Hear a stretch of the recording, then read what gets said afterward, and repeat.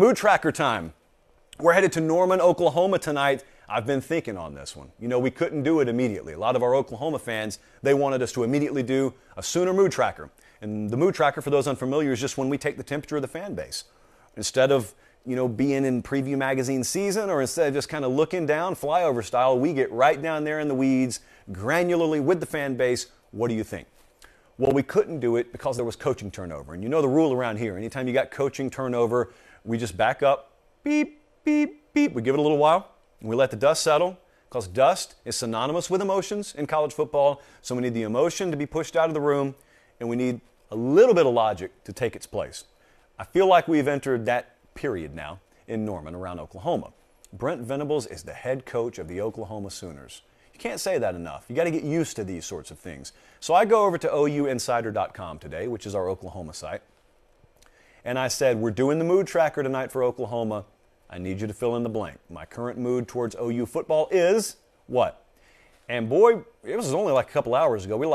I think we're 3 pages deep and counting on the board over there. So thank you to OUinsider.com. I think they pinned the thread. That's not something every one of our sites does for me. They pinned the thread for me immediately over there. So I think Brandon Drum, Parker Thune, and those guys, I appreciate that. They were very active. Here, essentially, was the mood amongst the Oklahoma faithful over there. I think they are ready to let the chips fall, wherever they may.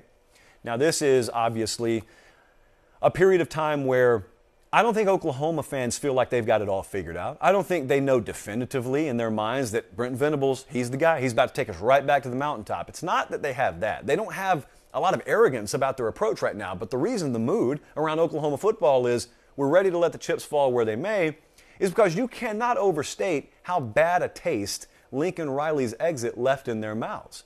And then you start hearing things and you start getting feedback from this angle and that angle, and it turns out you had a lot of people in Norman, Oklahoma and around the program that may not have thought as highly of Lincoln Riley as all of us outsiders would have been led to believe, but you couldn't say anything while he was there. And really, here's what it amounts to. What it amounts to is that whole dynamic they've had at Arkansas for a while, where they feel like they've got one of their own in Sam Pittman. Maybe they didn't feel like that. They felt like they had a really good coach, they had a good offensive mind, but maybe they never felt like Lincoln Riley was one of theirs. Well, the reason why they're ready to let the chips fall where they may with Brent Venables is because the moment he landed in Norman, he has felt every bit to Norman, Oklahoma, what Sam Pittman has felt like to Fayetteville, Arkansas. They've got one of theirs. And so when you have that kind of confidence and you claim to not have had it, I'm not there, I'm not on the ground, I'm telling you what Oklahoma fans say. When they haven't had it and they do have it now, there's this comfort factor. There's this weird comfort factor. Even though the guy has not been a head coach a day in his life, there's this comfort factor of, we'll let the chips fall where they may, knowing that we're going to do it the way we want it done. Now, here's where you also draw a little bit of confidence. I'd say a lot of confidence if I were an Oklahoma fan. There was not this long, drawn-out, dramatic, chaotic coaching search, even though Lincoln Riley's departure was kind of sprung on them. Not literally overnight, but kind of overnight. History would tell you they would have been caught with their pants down, figuratively, of course, and they, kind of fumble their way through a coaching search, and they don't really do their due diligence, and they end up with whoever they end up with, rinse, repeat a few years later, and that's not what happened. They had their ducks in a row. They knew exactly what they wanted. They knew who embodied that. They waited as long as they needed to wait, and then they went and they got Brent Venables. And Brent Venables came there, and you had a lot of varying degrees of doubt nationally. I haven't really sensed any doubt whatsoever inside there. And that's kind of the same vibe that you got when Ryan Day took over at Ohio State, kind of, the same vibe that you got somewhat, even when Kirby got the job at Georgia. A lot of people looked around and said, but you could have had him, and him. For that matter, Napier down at Florida feels the same way. Florida's the same way Oklahoma is. They're saying, don't worry about it. We got our guy. Ohio State said, we got our guy. Georgia said, we got our guy. Well, here we go. Oklahoma, you got your guy. And they're willing to let the chips fall where they may. Now, I'll tell you what fascinates me personally about Brent Venables at Oklahoma is the whole recruiting dynamic. They, I think, pulled off a minor miracle in holding the class together as well and as highly rated as they did this last cycle.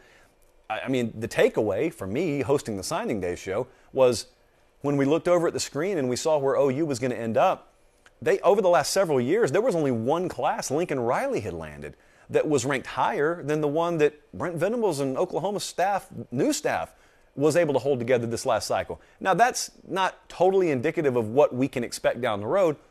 This is where I'm fascinated. Because, we did a show last week where we talked about the changing recruiting dynamics in California, in Florida, and in Texas. Lincoln Riley's now in Southern California. Mario Cristobal's now in Southern Florida. Sark and Jimbo really lighting it up on the recruiting trail in Texas. Well, here's why I mentioned that.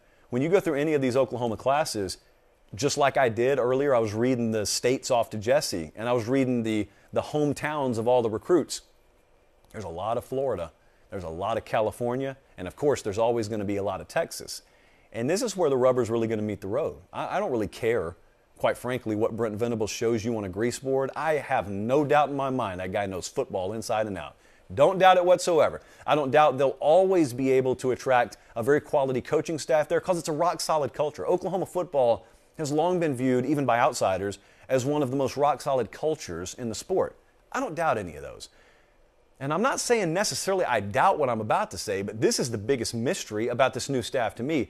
Are they going to be able to attack those three regions as effectively as they need to recruit at the level they need to match player for player in conference championship scenarios and maybe even college football playoff scenarios? Because it's not getting easier to recruit in either Florida, well, I guess there's three of them, Florida, Texas, especially South Florida, Texas, and California. The chore is only getting harder, and now you're throwing a new coaching staff into that mix. That is the great unknown for me. And I don't think that Oklahoma fans necessarily disagree with that. They would admit to you, they were doing it in the thread over on OU Insider. I've got two Oklahoma buddies I talk with all the time, and they say, hey, I'm not ready to make predictions, but I can tell you one thing for sure. I love the dude we hired. I love Brent Venables. I mean, it's not even spring of his first year. What more can you ask for?